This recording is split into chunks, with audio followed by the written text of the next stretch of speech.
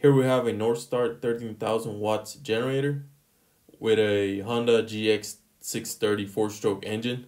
The engine runs great, but the generator itself is not producing any power. So in this video, I will discuss the most common issue on a generator that does not produce any power. So in a situation like this, where your generator is not producing any power, there could be a few potential issues, such as a faulty voltage regulator, a bad rotor or stator, or having a loose lead.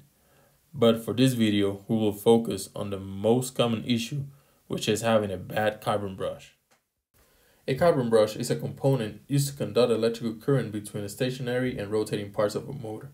In a generator, the commutator rotates on a shaft and the fixed carbon brushes ride on it to permit the flow of electricity and complete a circuit. You will find the carbon brushes behind the alternator cover. Once you remove the cover, you will find the leads out of your stator, your brushes, and your voltage regulator, depending on the size of your generator. For this particular generator, once I pulled out the carbon brushes for inspection, I noticed that they were not even. You want your brushes to be fully seated, not burnt, not cracked, or too short. So I went ahead and replaced these with a brand new set of carbon brushes. Once the brushes are replaced, make sure they're making good contact with the commutator and that your wires are nice and tight. Now let's start the generator and let's see if it's producing any power.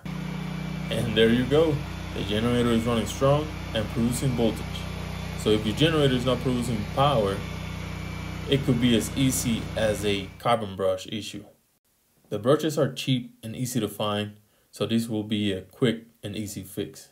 But as always, be safe and let me know down in the comments if there's an issue with your generator that I can help you with. Hey, thank you for your support, and this was Tactical Power Pro.